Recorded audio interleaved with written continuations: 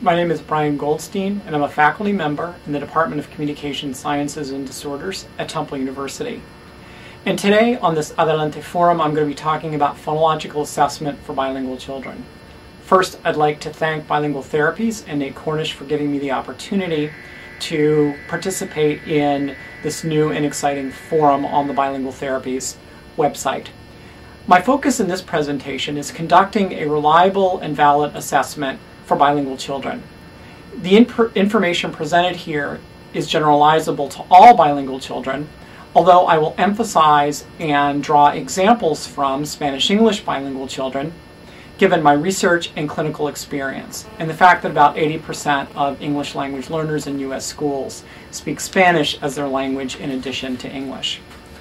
To reliably and validly assess bilingual children, it's necessary to gather background information about the child and his or her family to gauge the child's relative input and output in each language. You may need the services of a support personnel in order to do this, perhaps a cultural broker, interpreter, and/or translator. Importantly, you need to know the phonological structure of the non-English language, including consonants, vowels, and syllable structure. Gather information on the language history of the child, that is, their age of acquisition of each of the two languages. Obtain information on language use, that is, how often and with whom did they use each language, and proficiency, how well they use each of the two languages. In completing a case history, include questions that are specific to phonology, such as do family members and/or others outside the family understand the child all, some, or none of the time? That is, does the child sound like others of the same age? Gather information on the intelligibility of the child for both family members and those outside of the family. Ask about the dialect that the child speaks, and I'll come back to this topic a little bit later. Ask what consonants the child produces. The family may not be able to give you specifics in terms of the sounds the child produces, but it may be possible to ask, is the child producing sounds in the front of the mouth or in the back of the mouth, again, to gauge general information about development. Ask if the child makes errors on vowels, knowing that children who make vowel errors often have a more severe phonological disorder than those who do not make vowel errors. Although I'm not going to discuss them here, remember to complete the following assessments: a hearing screening, oral peripheral exam, voice and fluency skills, and also language skills. In terms of phonology then, it's important to attempt to assess the phonological skills in both languages. That is, examine phonological skills in language A and examine phonological skills in language B. It's important to elicit both a single word and connected speech sample. Eliciting a single word sample will ensure that all aspects of the phonological system are attempted. For example, in a connected speech sample, children might not attempt later developing sounds like flap and trill if not prompted through single words. However, it is of course important to elicit a connected speech sample as well, an issue I'll discuss momentarily. In English, there are a number of formal measures that can be used to assess single word production. In languages other than English, it may be more difficult. In Spanish, for example, there are a number of choices: the assessment of phonological processes Spanish, the contextual probe of articulation competence Spanish, and the Spanish articulation measures. Although these tests are not normed, you can use the published tests informally and then compare them to those normative data results in the literature. Along with a single word sample, it's important to elicit a connected speech sample to judge speech in a more naturalistic context and to determine intelligibility. So you can use percentage estimate of intelligibility, such as speech was intelligible 75% of the time in known contexts and 50% of the time in unknown contexts.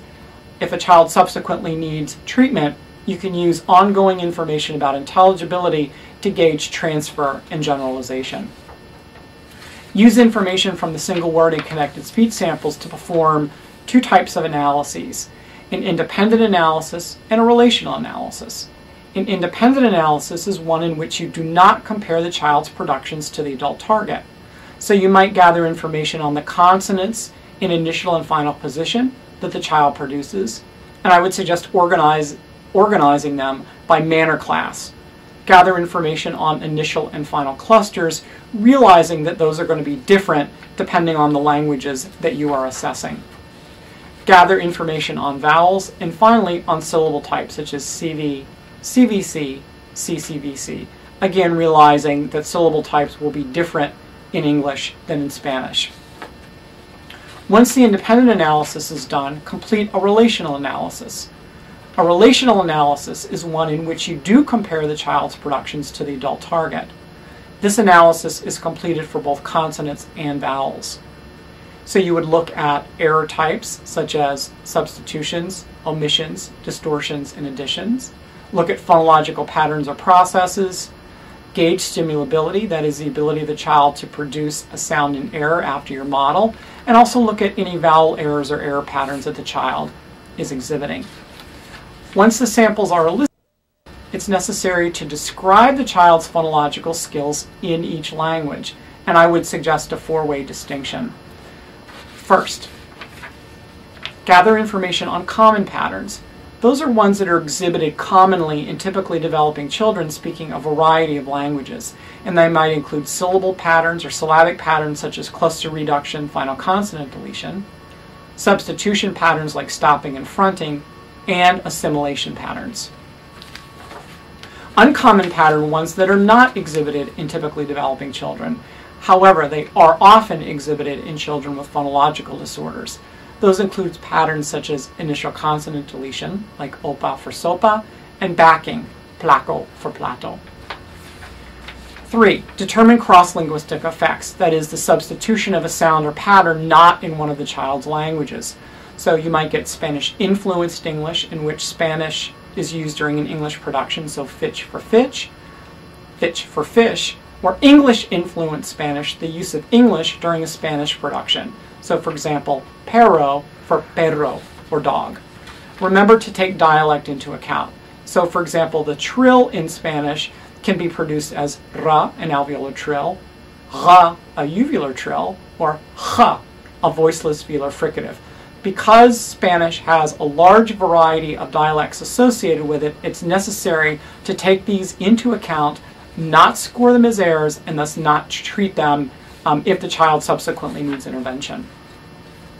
In summary, to provide reliable and valid assessment to bilingual children, elicit single word and connected speech samples in both languages.